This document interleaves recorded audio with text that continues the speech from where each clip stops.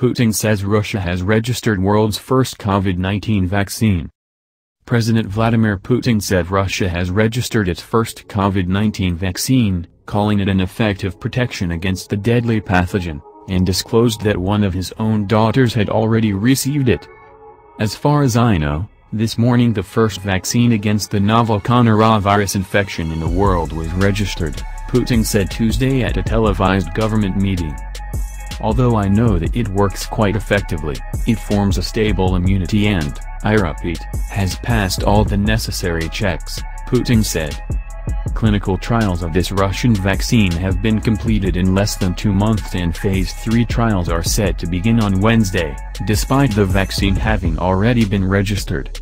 Countries including the United Arab Emirates, the Philippines and Saudi Arabia are taking part in those trials. No data has yet been published by the researchers and the long-term effects and safety of this possible vaccine currently remain unclear. The announcement represents a propaganda coup for the Kremlin amid a global race to develop vaccines against the coronavirus pandemic that has killed nearly 750,000 people, infected more than 20 million and crippled national economies. Companies including AstraZeneca plc and Moderna Incorporated are still conducting final stage trials of their vaccines in studies that are expected to soon yield results. Some pharmaceutical companies have called Russia's rushed registration dangerous.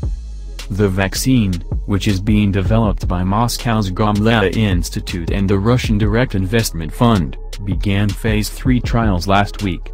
Medics could begin receiving the vaccine by the end of the month, Deputy Prime Minister Tatyana Gulakova said at the meeting. Russia's sovereign wealth fund, the Russian Direct Investment Fund, RDIF, said Tuesday that it's backing the production of the vaccine, which will be called Sputnik V in foreign markets. It stated there had been considerable interest from abroad. We have received preliminary applications for over 1 billion doses of the vaccine from 20 countries.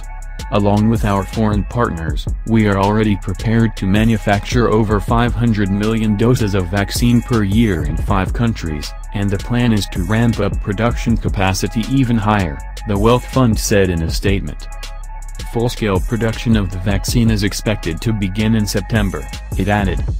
Russia has denied that it is part of an arms race to develop a vaccine, saying it wants to cooperate with other nations.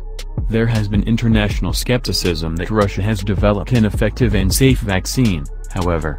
White House coronavirus advisor Dr. Anthony Fauci, for instance, has cast doubt on the approaches to testing in Russia and China.